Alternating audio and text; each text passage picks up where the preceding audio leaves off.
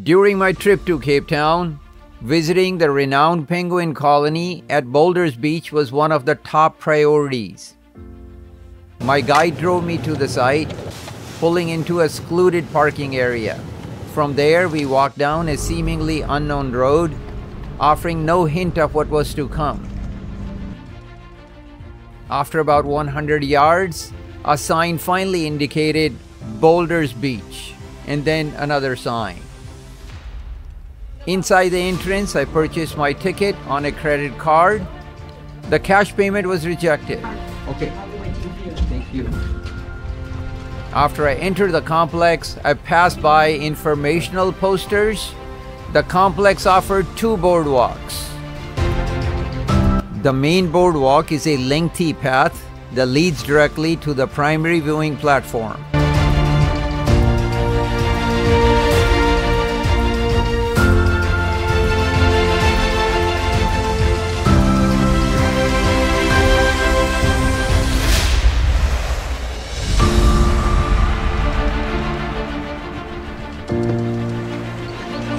Providing an excellent vantage point to observe the penguins and their colony on the beach.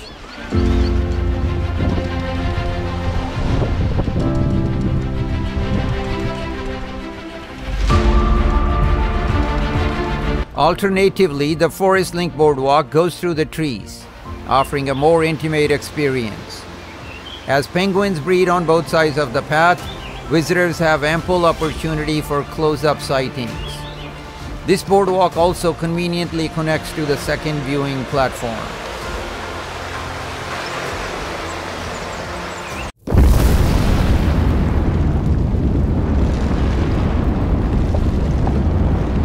Boulders Beach is named after boulders that were created by a volcanic eruption in the mainland 540 million years ago. In 1982, 2 pairs of African penguins discovered refuge among the beach's ancient boulders. These boulders provide ideal hiding and nesting sites for the penguins. And over time, the small population of just 4 birds has expanded to approximately 2,200 in the recent years. African penguins are known for their monogamous nature, forming lifelong bonds with their partners. Each breeding season, which occurs from March to July, the same pairs return to the nesting sites. They create simple nests, often just a scrape on the beach or a small burrow. Typically, a pair of African penguins will lay 2 eggs in their nests. After a short incubation period, the chicks hatch, covered in down feathers that lack waterproofing. Within about 60 days, they develop juvenile blue-gray plumage, which is waterproof, and eventually venture into the ocean to feed and gain weight. By the time they reach 4 years of age, they mature and begin breeding themselves.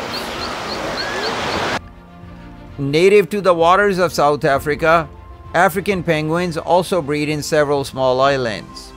They are colloquially known as jackass penguins due to their donkey-like vocalizations. In the early 1800s, there were nearly 4 million African penguins. But by the early 1900s, their numbers had dwindled to about 1.5 million. The population continued to decline dramatically, reaching an estimated 150,000 by the year 2000, and further dropping to roughly 55,000 by 2010.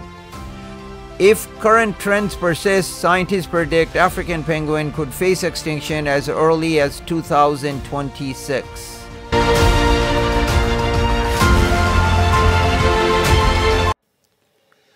Several factors contribute to this alarming decline. Between the 1950s and 1970s, there was a widespread practice of hunting penguin eggs, which were sold as a delicacy in the markets, severely impacting reproductive rates. Additionally, oil spills pose a significant threat, as these flightless birds cannot escape toxic waters. Another critical issue is competition with commercial fishing, which depletes the ocean of essential food sources for penguins, such as pilchards and anchovies.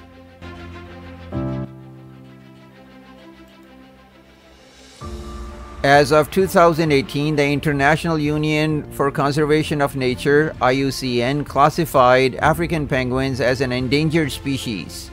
In 2015, the Dyer Conservation Trust in Gansbaai established the African Penguin and Seabird Sanctuary to support efforts aimed at improving the penguin population.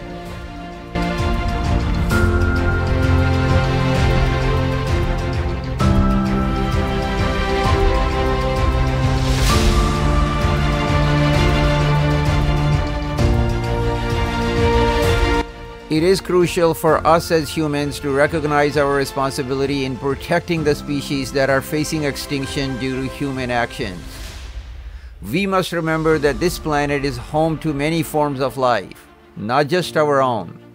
Taking steps to safeguard the African penguin and other endangered species is vital for maintaining the balance of our shared environment.